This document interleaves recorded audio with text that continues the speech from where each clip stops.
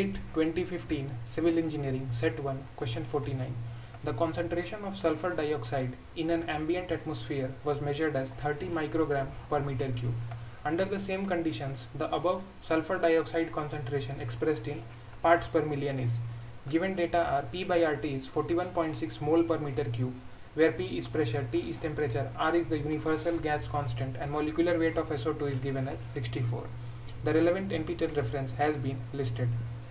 So as we know from the gas equation, that is PV equals nRT.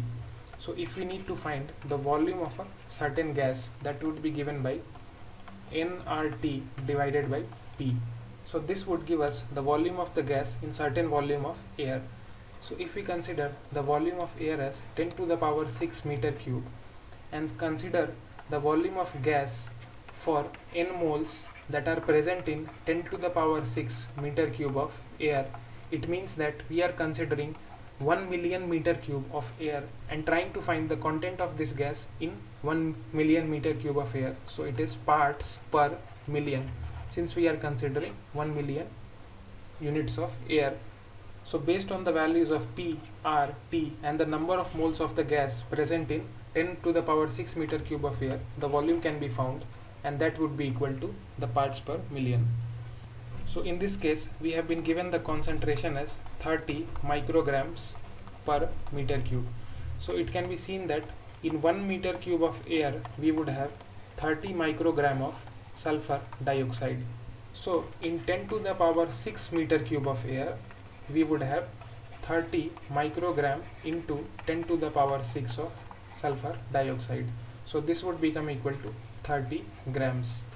Now we know from the gas equation, which is PV equals nRT, from this we would have the volume of sulfur dioxide as nRT divided by P. We will rearrange it to form N by P over RT, since the value of P by RT is mentioned in the problem statement as 41.6 moles per meter cube. So we have N by 41.6. Now we need to find the number of moles. So number of moles would be the weight divided by the molecular weight of sulfur dioxide. So here the required weight is 30 grams in 1 million meter cube divided by the molecular weight, that is 64. So this would turn out to be 0.46875 moles. We will substitute this in equation 1. That would give us V of sulfur dioxide as 0.46875 divided by 41.6. The value would be obtained as 0.01127 meter cube.